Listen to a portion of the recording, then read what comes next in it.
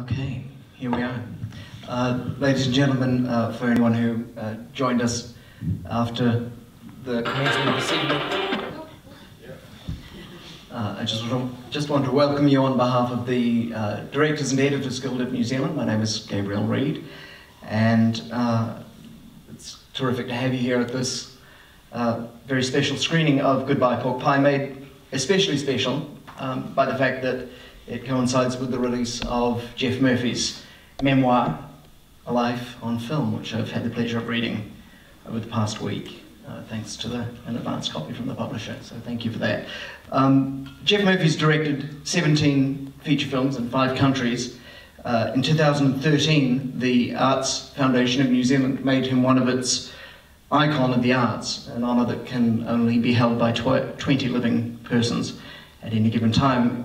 In 2013, he received a MOA, with the New Zealand Film Award, for a lifetime achievement in film. Then in 2014, he was awarded the ONZM before receiving an honorary doctorate in literature from Massey University.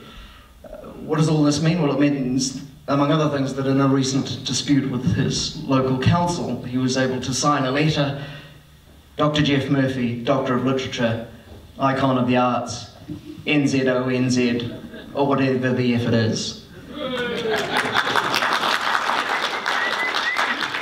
They came round the next morning. Yeah, that sorted it. So, the middle son of 3 boys. Your father, Vernon, was an ex-soldier and then became a civil engineer for New Zealand Railways, indeed. And you attended a strict Catholic school and observed at close range the waterfront lockout of 1951, which I gather sort of informed should we call a healthy degree of cynicism in terms of your attitude toward authority.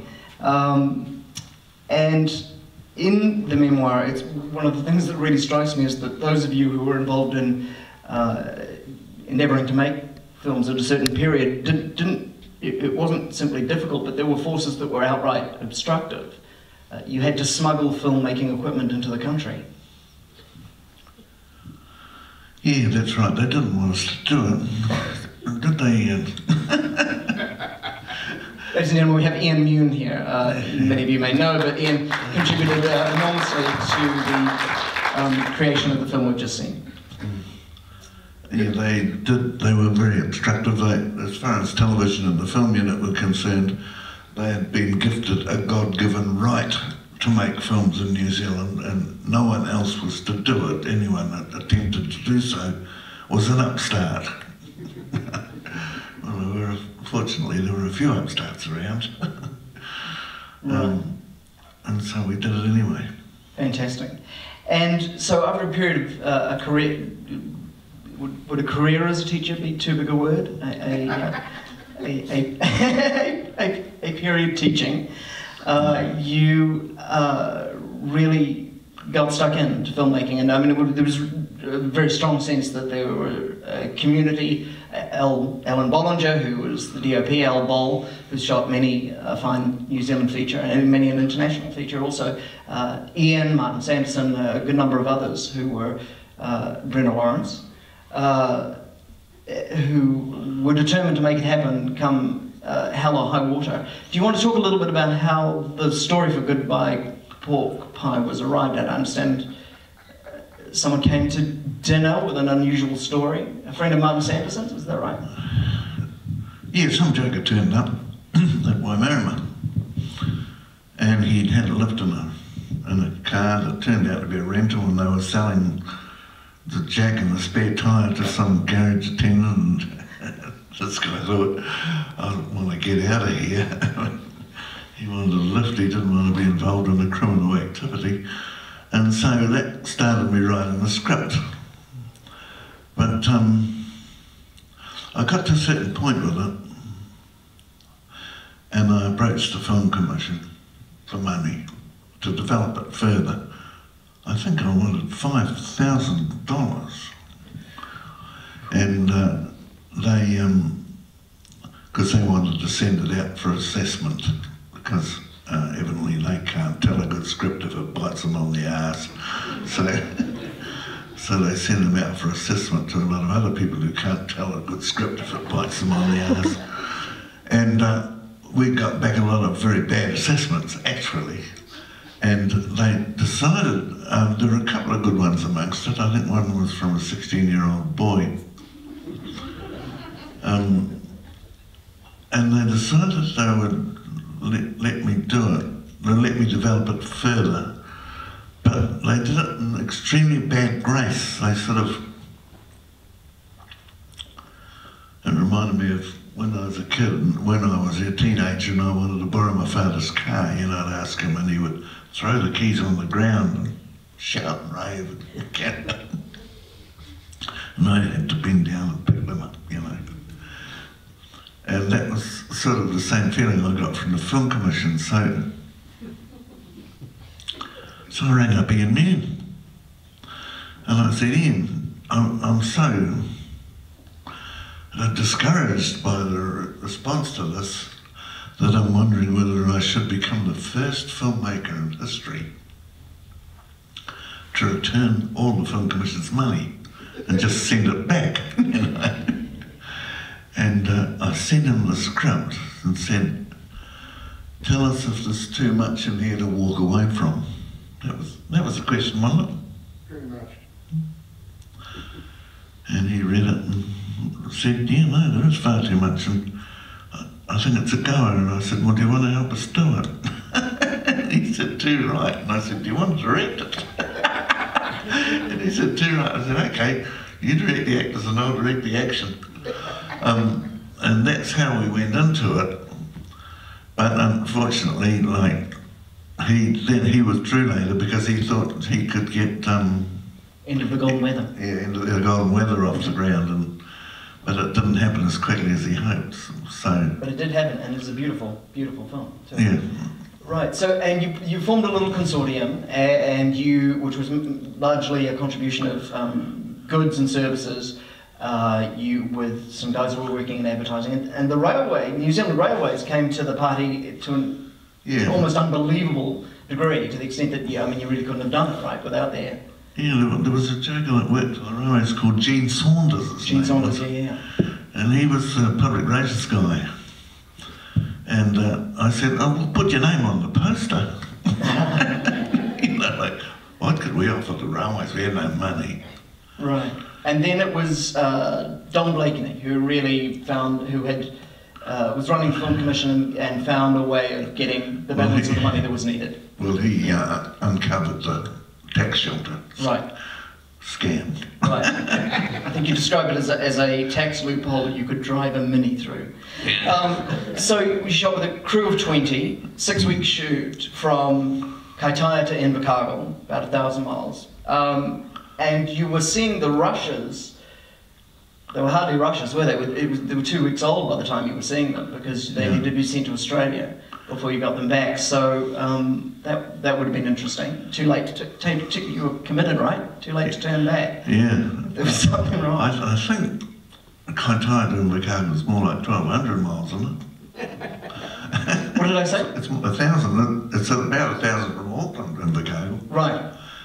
When you go down there, it feels like it's 10,000 from Auckland. Right.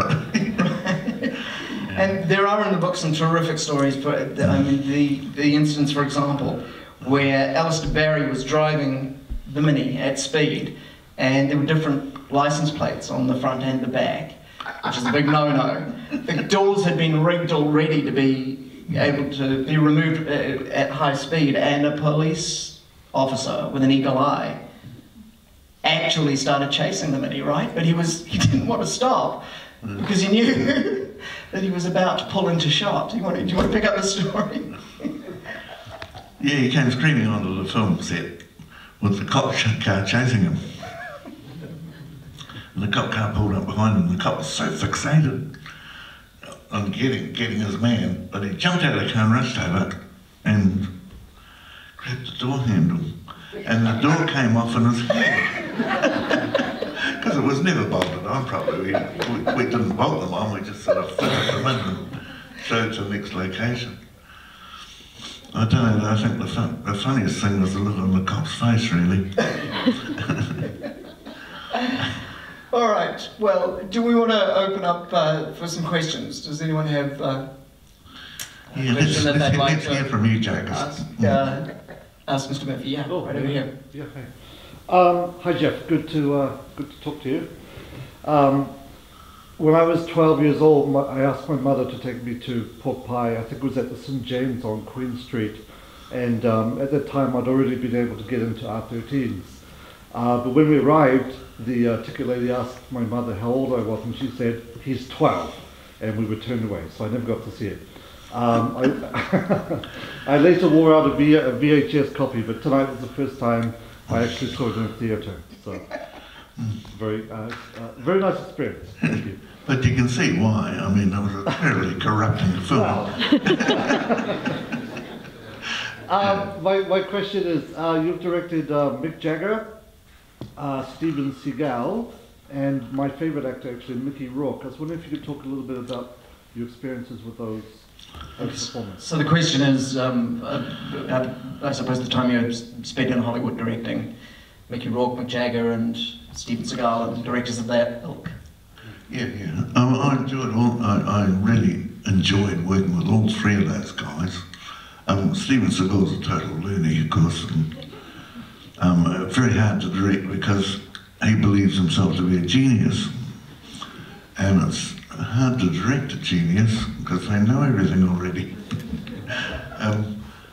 But Mick was great fun to work with, you know, but very much not an actor and didn't see himself as an actor, so he was very kind of humble to work with. And Mickey Rourke, well, he's just something else. Yeah, he was great. You've had a particularly interesting career in the sense that you created Goodbye Pork Pie, to Quiet Earth, and then spent a reasonably extended period in Hollywood, and there are some terrific stories. I mean, I urge you to pick up a copy of the memoir because there are some wonderful tales of Hollywood excess and kind of madness and projects that bore fruit, but not necessarily with you leading them all the way through. I'm thinking, for example, of the Predator project that you developed and were involved in for a long time, and then, of course, that was picked up by another director, and a few experiences of that sort along the way. And but an interesting time in your life, I'm sure. Yeah. Any other questions from out there? First of all, Dr. Murphy, thank you very much for 38 years of my life with beautiful cinema and art. It's been an honour to grow up with your films. And as a not so young filmmaker who wants to make countercultural films about the New Zealand condition, what would you give me as advice? There's a filmmaker, I'm just repeating. What do you say to that, Ian? I'm just going to repeat the question for you. There's a problem with it. New Zealand films are chronically underfunded. They always have been. By design, the government won't give enough money to the Film Commission to fund films properly, so the Film Commission doesn't fund them properly. By policy, it will not give you the budget for a film, it'll only give you a certain percentage of it. And everybody knows that New Zealand films can't make any money, that it's a surefire way of losing money to invest in films. So what does the director do? He's given half enough money maybe to make a picture. But the Film Commission won't talk to the director anyway. He wants a producer to come aboard because he wants someone to go and find the other half, somehow inveigle other people to put the money up. So there's always this, the films are dominated by money, this continual search for money, and there's never quite enough. And the film is constantly under pressure to be bent so that it'll make more money, but because it never makes enough anyway. I mean, films like Pork Pie are very unusual in as much as, God, I don't know how many New Zealand films have made their money back completely and from receipts. I haven't a clue. It wouldn't be, what would your guess be, Ian? 4 or 5? 4 or 5 max. So it's just really difficult. I mean, films like Utu, which was expensive, wouldn't have made a tenth of its budget back, you know. So it is an industry that can only exist on patronage. But it's a kind of refusal by the powers that be to admit that. And so they dominate the industry with producers who are only interested in money. And there isn't any, so it's just stupid, really. So I don't know what a young filmmaker would do. He has to go out and find a producer. Is there anyone who's a producer here that wants to talk to me? We don't have a microphone in the audience, so just for the sake of the record, I'm going to repeat the questions. And that was just a young New Zealand filmmaker seeking advice on how to get a project on its feet. But there may be somebody in the room who can. He wants to know if there's a producer in the house. Wants to know if there's a producer. I'll talk to him. I doubt it. I don't think. We've got a question right at the back there. Yes. And then we'll come to you. In the early days when you were making films and feeling frustrated because there was no money, did you think that that situation was going to improve? And did you ever get to the point where you thought, well, you know, what the hell am I doing this for? Did you ever feel tempted to give up because of a lack of resource in the early days? It did improve. When Scrubbers discovered tax shelter, it got applied more and more across a whole range of films. And all those films were made with tax shelter support. Now, it's not the best way to fund because it's a way, I used to call it the Robin Hood syndrome in reverse, where you rob from the poor and give it to the rich, you know. But and that did get films funded to a reasonable level. So all those films like Came Hot Friday and Smash Palace and Utu and Quiet Earth were all made under that regime, and they were properly funded, and it was all go, and then until the government pulled the plug on it. And the government pulled the plug on it, of course, because, well, they don't like to see people having fun, really. But also because if the foreigners got in on it, you know, there's always all these thieves and robbers that are called the film industry, and they wait out there to looking for ways of ripping off taxpayers' money for their projects, and they're very good at it.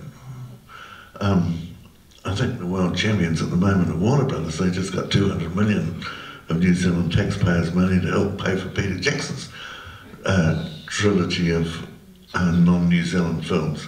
So, you know, that's how it is out there. It's really, really difficult. It's not impossible, and people are doing it. They're still doing it, you know, because the thing about it is that modern technology has made the means much more available than they ever were. You can get a camera at a reasonable cost, and it'll shoot colour, and the sound is recorded on the track in sync. You know, all these things were huge problems to us in Port By days. But nowadays, anyone can do it, and they can cut it at home on their laptop, and they, you know, I mean, and people are, and they're making films. But it's really difficult to get the quality. You can sort of, I don't know how it is that the audience can sort of tell how much to spend on a film. And they'd like it to cost a lot of money. So, I don't wish to be that throw cold water over a young filmmaker's ambitions, but all I'm saying is I got out of the industry because I couldn't stand the bullshit any longer. Okay, sorry. You almost touched on the question I was going to ask in response to these new filmmakers, with everything becoming cheaper to make. And you mentioned the word fun. Now, we go to the movies for fun, and I'm sure that people who make movies, they make them for fun, not for money. So now making films is easier, let's say, and showing them it cuts the distributors and the exhibitors out of the picture as well, with the internet and other ways of disseminating the movie. Where do you think the future, given that the economic model doesn't really work, the big budget movies don't make money, and half of it's a marketing budget anyway. With new emerging filmmakers, how do they tell their stories? How do they get their stories out? Well, it's really difficult. They keep talking about the internet as a way of distribution and all that, but I've yet to hear a convincing description of a way of making money out of it. Sure, yeah. They haven't yet managed to do that, and there might be the odd one that does, but I don't know how they do it. It's certainly true that the model of distribution has been radically destabilised by technology, and which is has potentially many benefits, but I think it seems like the economic model and precisely how that's going to work hasn't quite been pinned down yet. And certainly, there's nothing to suggest that VOD income, for example, is yet compensating for the loss in the home video market and what have you. So it seems to be in great flux right now, I would say. Well, you mentioned the name of a good friend of mine, Alistair Barry, who makes these documentaries, these important stories, but he has huge trouble getting any funding. Yeah. But he needs to tell the story. He's a political filmmaker, and he's very passionate about what he does, and he's Alistair Barry. Yeah, he's not the slightest bit interested in making a film unless it's about burning and important questions, and he doesn't care about box office or money or any other, and consequently, very few people see his films, which is a real tragedy. Yeah, he's heard that not more people can see his film.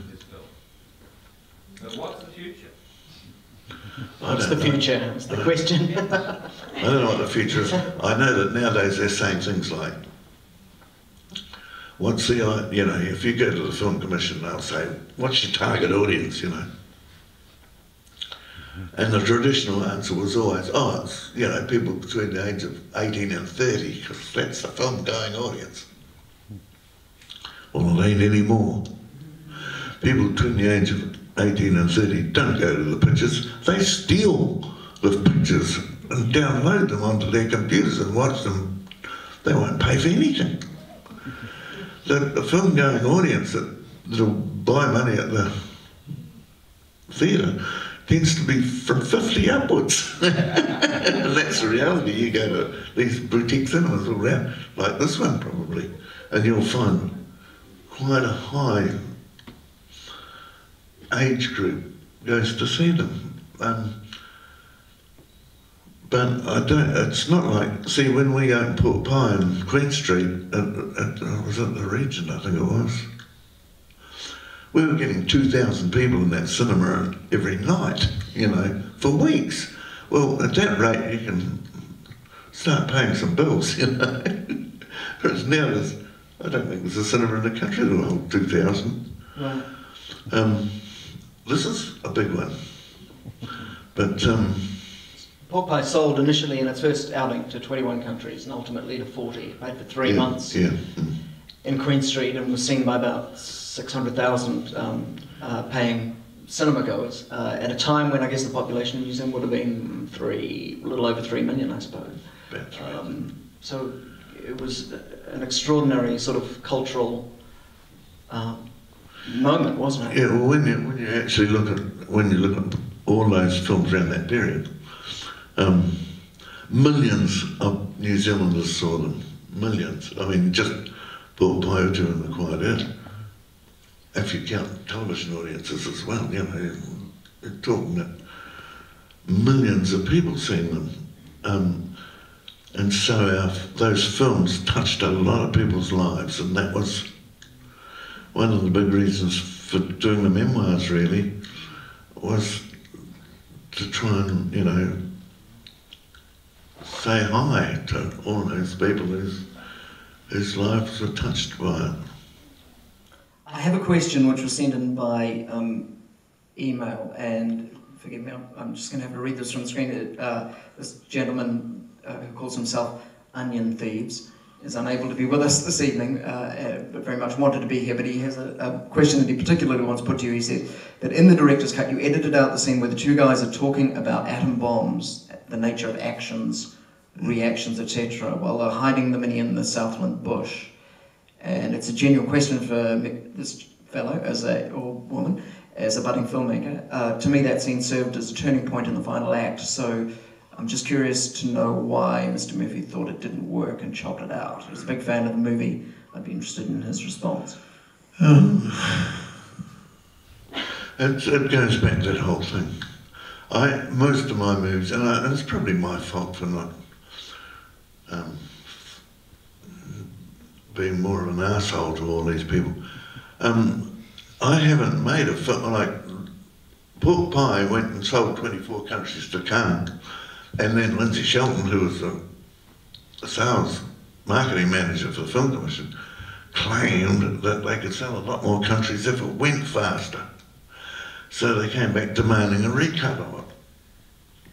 Now, at least they were demanding a recut that you could sort of understand. If someone says, make this film go faster, you go, I can do that, you know.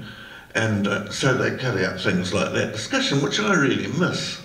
That ridiculous discussion, two people smoking dope and talking about the meaning of cause and effect. And effectively, they're talking a lot of bullshit to each other because they're stoned, you know, and that's the point of it. I mean, the whole point of it, if you go through Good Pork Pie and cut out all non sequitur dialogue, there wouldn't be a lot left, would there? I mean, it's just, they talk nonsense a hell of a lot of the time.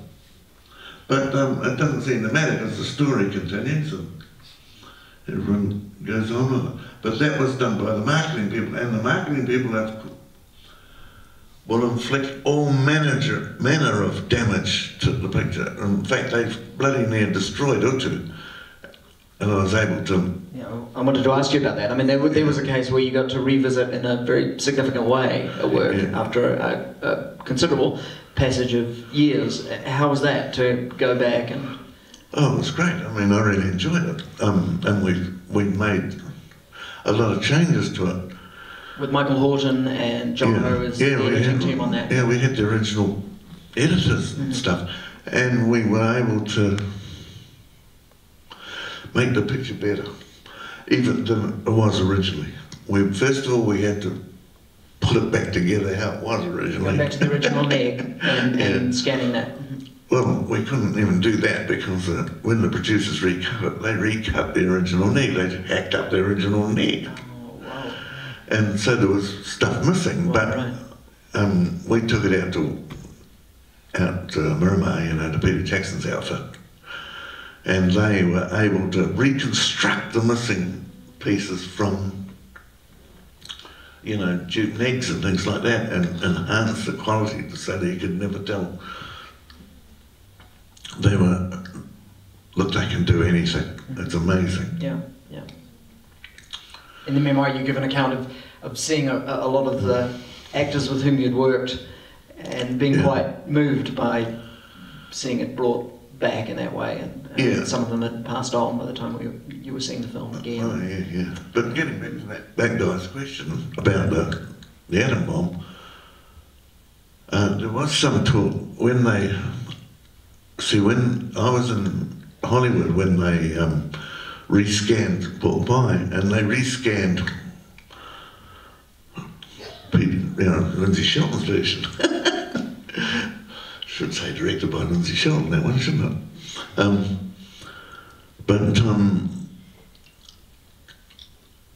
Now they're looking at it again and saying that scan wasn't, you know, in the years that have passed since, the technology of scanning has improved so much, they're thinking of rescanning it.